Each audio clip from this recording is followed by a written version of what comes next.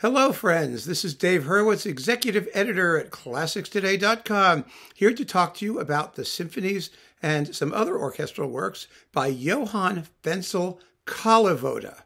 Now, Kaliwoda's dates, let me see, I have them right here, were 1801 to 1866. He wrote 7 symphonies and literally dozens and dozens of other orchestral pieces, including 24 concert overtures and many, many shorter works. Now, one of the reasons I think that Kaliwoda's reputation has declined, and it didn't deserve to. This guy is a major guy, I'm telling you. This is serious, serious stuff. He was very, very gifted, and his music is just marvelous. But I think, like a lot of Czech composers from the early stages of the 19th century, before we really had serious romantic nationalism got going, he wasn't German. And although he spent most of his career working in Germany, as did most conductors from that area, from Central Europe, that was the market. And it may just be because early musicology and music history was largely German-based. A lot of these composers who deserve credit for what they did were simply ignored, whereas quite a few German composers who may not have deserved as much credit were not ignored. Although, frankly, from the first half of the 19th century, I mean, the only German composers after Beethoven that we care about are Mendelssohn and Schumann, who wrote symphonies, that is, symphonists. And even those two are somewhat controversial. Kaliwoda's first symphony was published in 1825. His dates were 1801 to 1866. So he was young. He was 24 years old.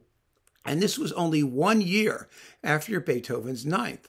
But already we're in a completely different world. And that symphony was very, very strongly admired by Schumann, who sort of cribbed the opening of the scherzo of Kaliwoda's first symphony for the own scherzo of his fourth symphony in D minor.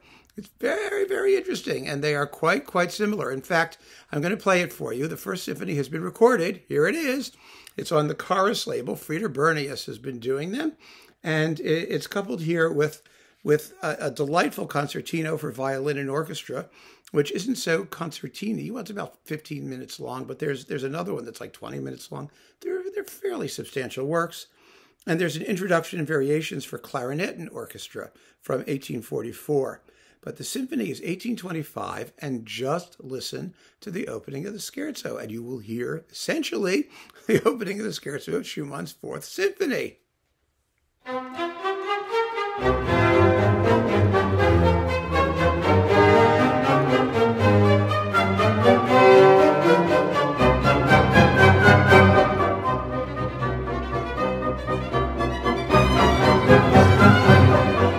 See what I mean? I'm not kidding. Now, that's on Carus, and I recommend this disc very, very strongly because here it is, so you can see it a little more closely, I think, right there. There you go. It's terrific music. I mean, the guy was really, really gifted, melodically gifted, and his handling of form is very shapely, and together he's not your average Kleinmeister, if you want to call him that. And some of you may recall one of the early videos I did was devoted to his 3-string quartets, which are absolutely fabulous. And if you haven't heard them, you must hear them. They're marvelous. And I highly recommend that you just watch the video and listen to the samples that I had there. They are really, really, really good. Now, Kalliwoda wrote 7 symphonies over the course of his career. They are very, very interesting works, and they've all been recorded, although finding them all is a little bit challenging. But here they are on these, let's see, 3 or 4 CDs. Did I miss one here? 1, 2, 3, I'm missing one. Let me see, where's the, oh, there it is. Thank you, I have an assistant. Excuse me, assistant, if you would be so kind. Thank you very much. That was my partner, Sean, assisting. And I now have all of the Kalliwoda symphonies. So we just saw number 1.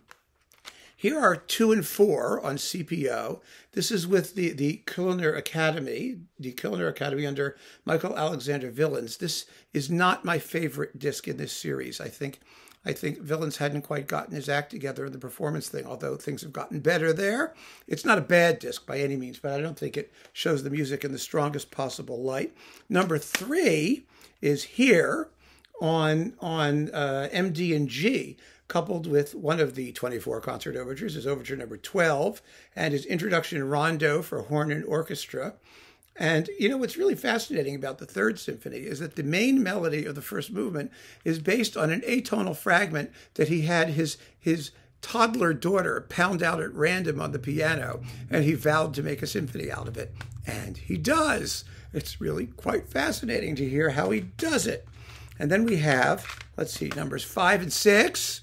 This is also Frieder Bernius on Orfeo with the Hofkapelle Stuttgart. Very, very good performances, by the way, if you can still find them. It's absolutely beautiful. And really the fifth is, I think, after the first, the Kalliwoda Symphony to really, you know, get yourself started with. There's also a disc, and we're going to come back to that in a second, of the 2 violin concertinos, one of which is coupled with the First Symphony there. As I've already mentioned, the second concertino is 22 minutes long. It's really concerto length. It's a serious work and quite lovely. And 3 of the concert overtures, numbers 3, 7, and 10. This is also with the Kölner Academy and Michael Alexander Willens, and it's much more successful, I think, than his recordings of Symphonies 2 and 4. It's a fine, fine disc, and it's getting some airplay. The overture number 3 was actually being performed and played on WQXR here in New York as I was driving over here to the overflow room in Connecticut. They were playing this overture, which was really nice. I mean, Kalliwoda is getting some play on the radio because it's really, really good music. So the best introduction, in my view, to Kalliwoda's music is this disc right here. Symphonies numbers 5, 7, and overture number 16 with Das Neue Orchester under Christoph Sparing, or Sparing if you're German, however you want to pronounce it. This is really, really hot stuff, and I'm going to play you a couple examples from it just to show you what I mean. Now, the slow movement of Symphony number 5 is an allegretto grazioso that is one of the most delicious pieces of music you will ever hear in your life. I mean, it could be a little Tchaikovsky ballet movement or something. I don't know. It's fascinating to listen to this and play Guess the Composer because it's remarkable. And the tune is so catchy. Holy crap, it's fabulous. So let's listen to a little bit of the slow movement, which isn't that slow, of Symphony number 5.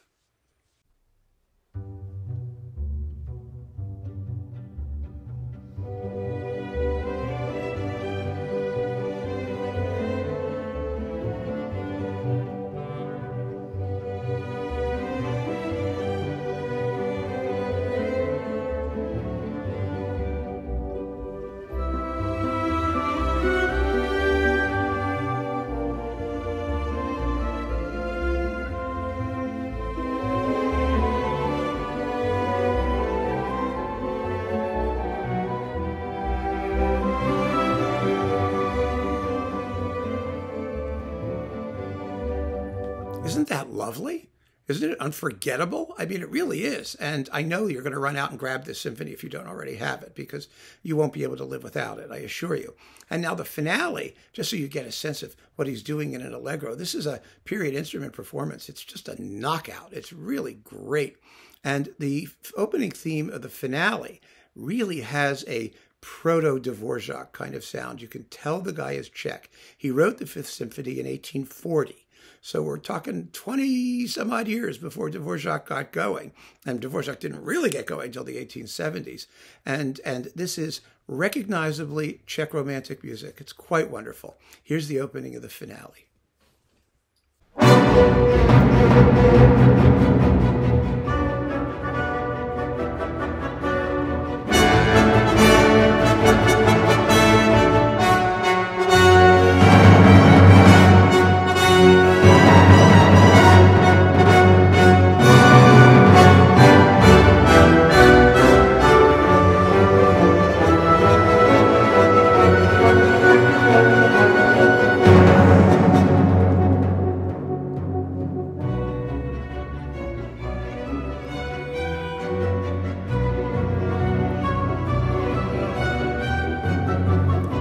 If you like that, you're really going to like the Seventh Symphony too. I mean, it's in the same general sort of atmosphere and category. I mean, this is good music. It never deserved to disappear or be neglected. And I really hope that there will be many more recordings forthcoming by fine conductors. I'd like to see one conductor do a whole series together on one label with one person, so we can get a real sense of the evolution from work to work, because there was. I mean, Kalivoda's style became more recognizably romantic as he aged. And one of the works that really shows it is on this disc. It's this overture number 16. It's in A minor. He liked minor keys, which is also, I think, a function of his Slavic background, because all 5 of the 7 symphonies are all in minor keys, which is pretty remarkable, actually, given the period. But this overture in A minor is really astounding. It reminds me quite a bit of Sibelius. It really does. I mean, it has that kind of bardic, almost like on Saga, or something like that. I mean, the tunes are all different, of course, but it gets under your skin in the same way. It has that primal bardic quality that's wonderful. Let me play you. It has 2 basic themes. I'm going to play both of them for you because you've really got to hear them. Here is the opening theme of the Allegro from this overture.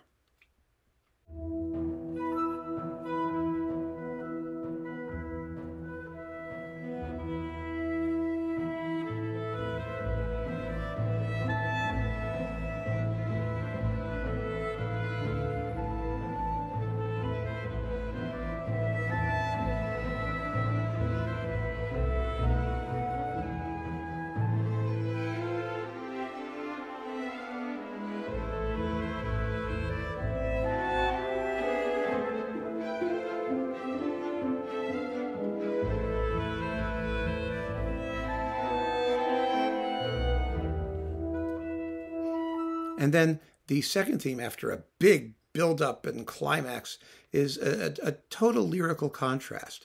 And again, you'll hear it, you'll go, gee, I heard that before. Who does that sound like? But it isn't anybody else. It's Kalliwoda. Listen to this.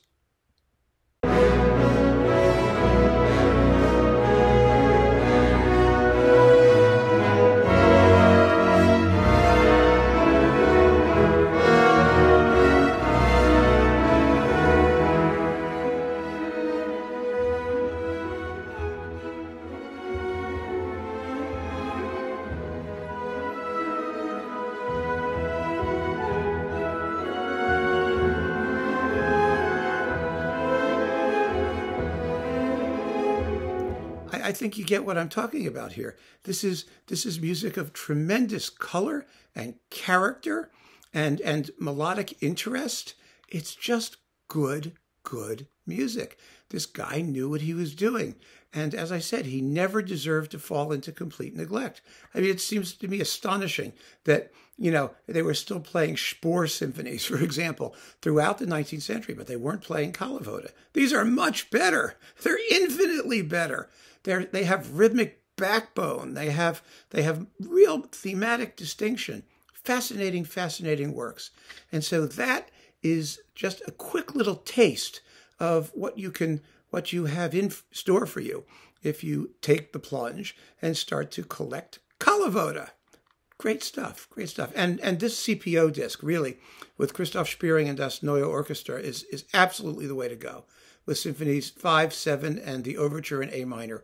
It's still available as a disc, I checked, and it's downloadable from Amazon and other places, and you really ought to hear it. Sit down, give it a listen, and you will be absolutely, inevitably impelled to keep on listening to Kalliwoda. Thank you, folks. Take care.